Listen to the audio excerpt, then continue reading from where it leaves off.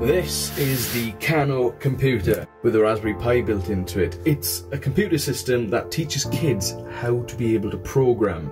So by the time they're in their teens, they're going to be really comfortable with the thought of programming, so if that's something they want to then pursue, they won't be held back by what most adults would consider a daunting task, you know, learning how to program from the very beginning. So this is why I'm so excited about the Kano computer. I've actually bought two of them, one for reviewing and for me to mess around with and create subsequent videos afterwards, and another I'm going to be giving to a friend. So let's pop one aside.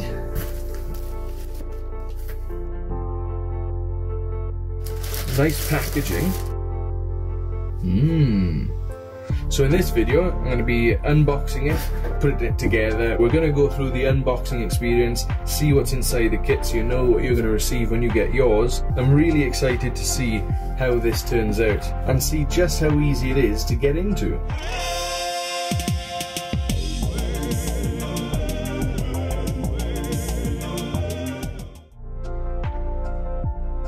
The box is really high quality, it's got a nice texture to it, and the keyboard on the Raspberry Pi here have got like a shiny texture to it, you can see that there. And it's all very well made. It feels like that would be an exciting thing to open if it was wrapped up as a present.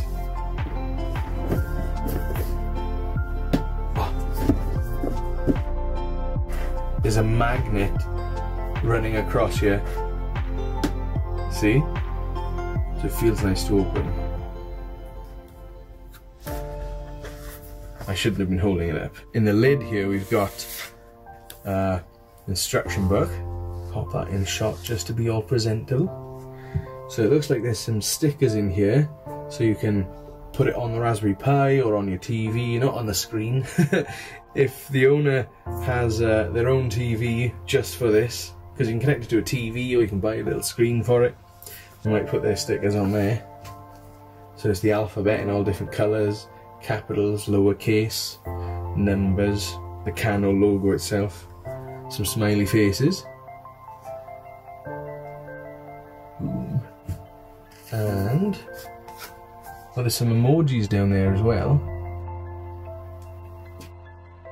If you love your Kano kit, tell the world.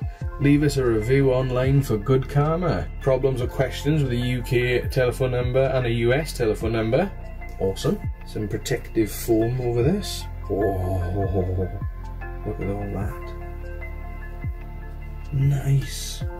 Oh, it's high quality. I was expecting that to be kind of on the cheap side, but no, it's nice buttons on the keyboard there.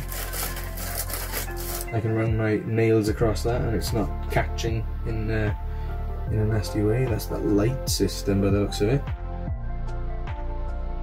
And a button. Is that a button?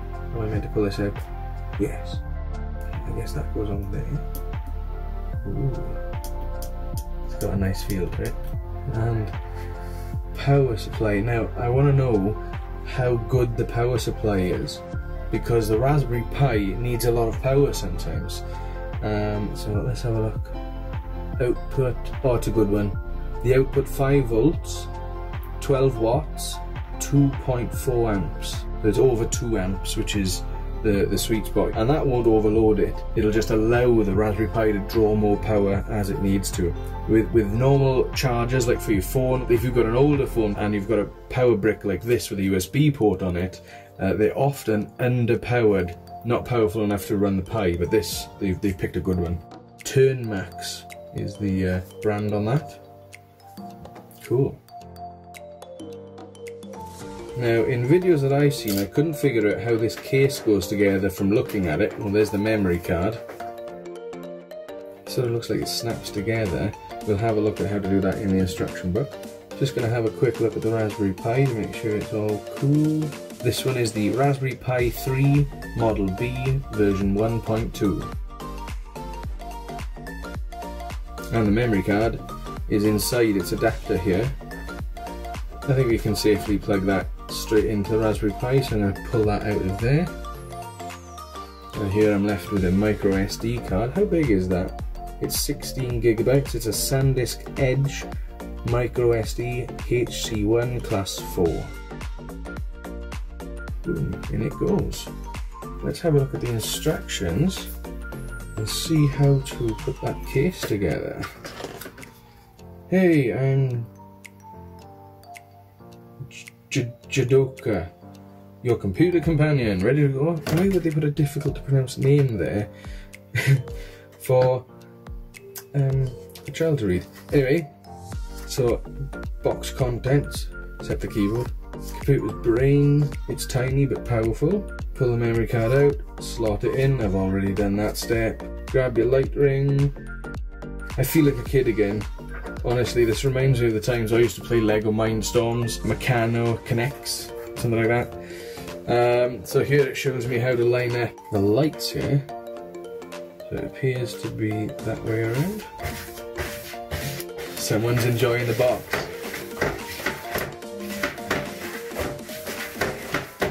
You having fun? I know I am.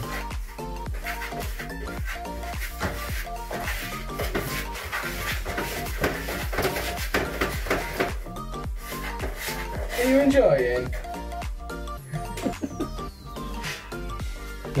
Right, so that's the light installed and the button, the all-important button. I don't know that it's important, I'm just excited. Make sure you cover all the pins. I have done that. Lovely. Add the power button.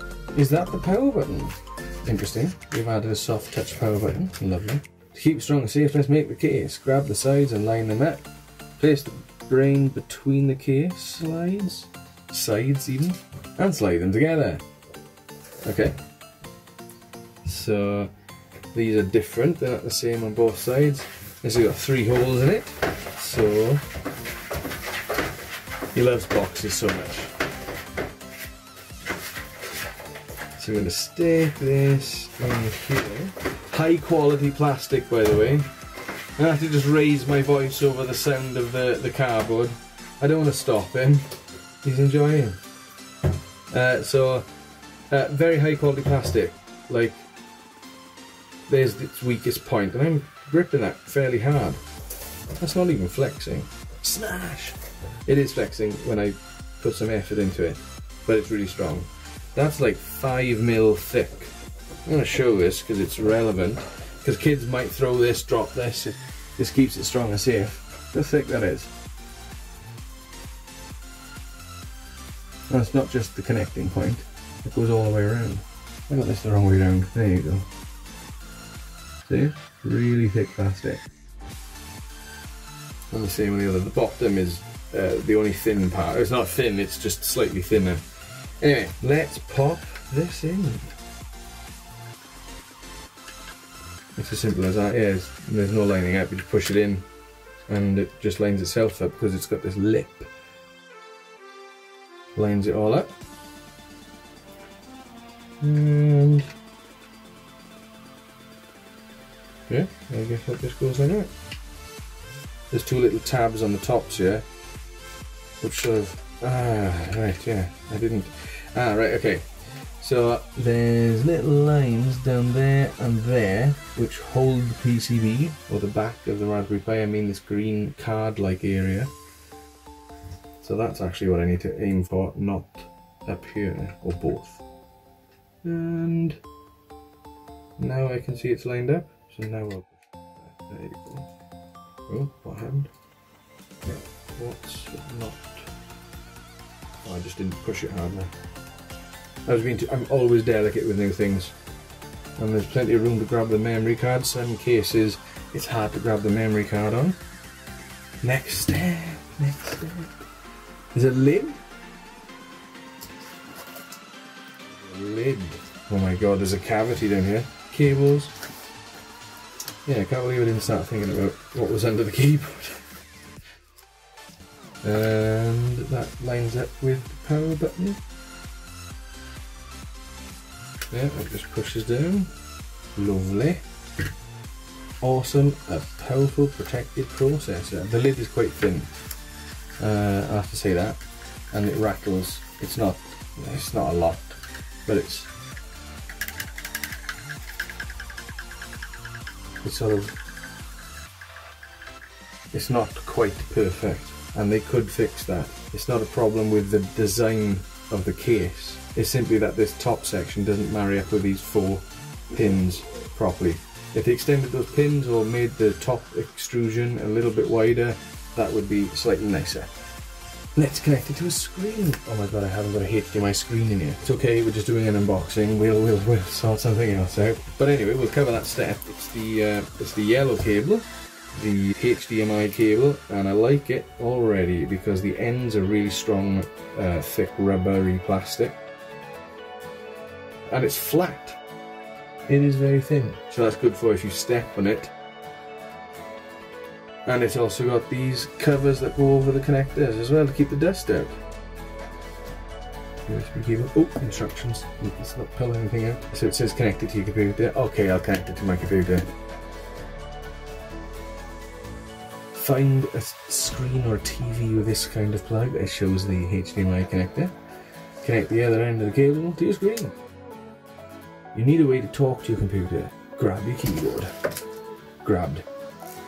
Ooh, it's got a cable. Oh my god, it's a wireless cable. Keyboard, and it's got a built-in rechargeable battery. So no batteries or AA's, a power button.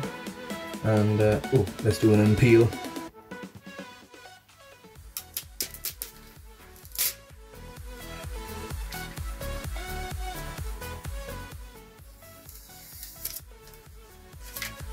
This is for charging only because that wireless adapter is there.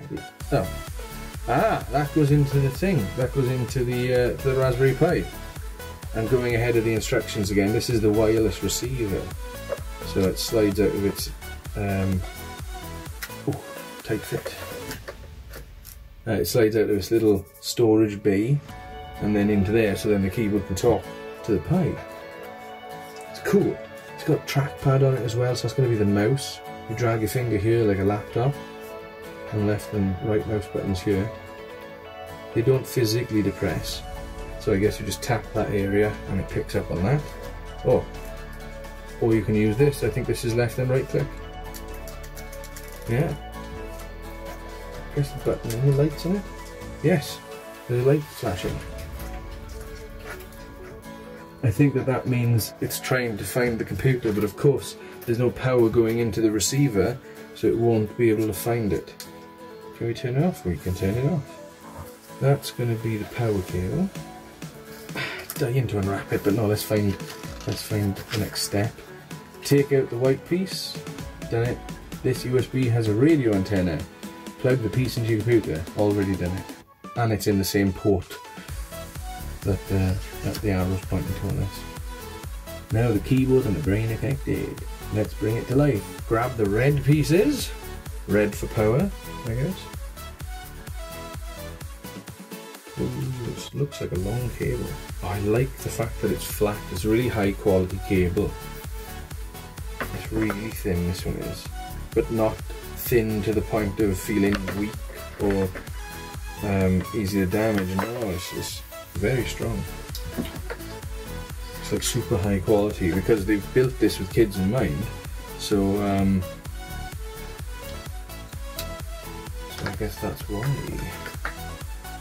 So that just plugs in there. Plug it into a thing. I have done that. Now grab the small end and connect it into the computer. Put it into the wall. I did it the other way around.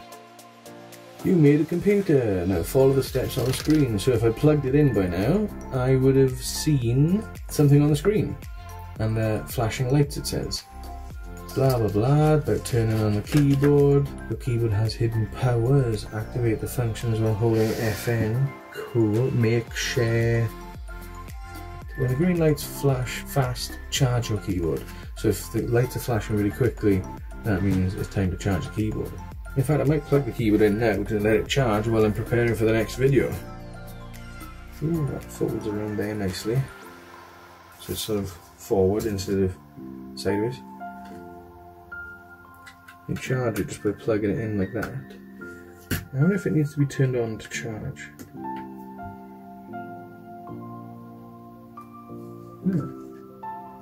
I just pressed the button.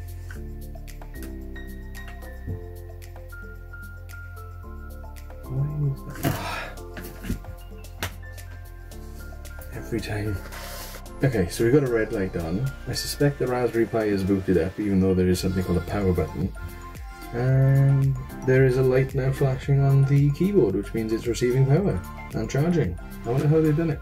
Can't wait to see it with the screen connected. Right, that's the unboxing complete. I'm really excited about it. I can't wait to start recording footage. That's another thing I need to get sorted before the next video, is finding a way to record the footage so that you've got a clear picture of what's going to be on the screen that I'm looking at, rather than having a camera just recording the screen. You won't be able to see the text and what have you. I'm going to do a full review, like go through it every single step, no jumping about. You're going to see absolutely everything. And I'm going to dig deep and find out how good the tutorials are on teaching children how to be able to program. Or is it just a bit gimmicky and just here you get to do this, you get to do that, there's only a little few things. Okay, time for a real computer on a full laptop. There's a big step. I'm hoping that this is designed to start really simple and slowly work up into some semi-advanced programming. At least maybe a little bit of HTML. I don't know. Just maybe a little bit. Maybe that's slightly too far, who knows. But hopefully at least some real programming will be there rather than what this starts with. Hopefully there'll be some real adult level programming just to play with a little bit, but I expect it won't introduce that straight away. I'm hoping to see some kind of step-by-step process that really does get you started, and rather than just bogging you into one little area, I'm hoping to see something that encourages the user to progress onto something a little bit more difficult, maybe some kind of score system or an educational workflow that will get a child able to program going from 0 to something. Well, thank you for watching the unboxing video. Like, subscribe and stay tuned to be able to see the next video, or just keep coming back. Add my page to your favourites. There's one you haven't heard for a while. Yes, add my homepage to your bookmark bar or your favourites bookmarks to see the next video. It might take me a while to go through it all. Hiya Scruff, where have you been? Everyone's missed you. What's this? New things. New things. You're going to fit inside that box. It's nice and soft. Look, it's got foam in it and everything. You're quite content there, are you? My guy. Goodbye. Well, there you go. Thanks for watching. Bye bye.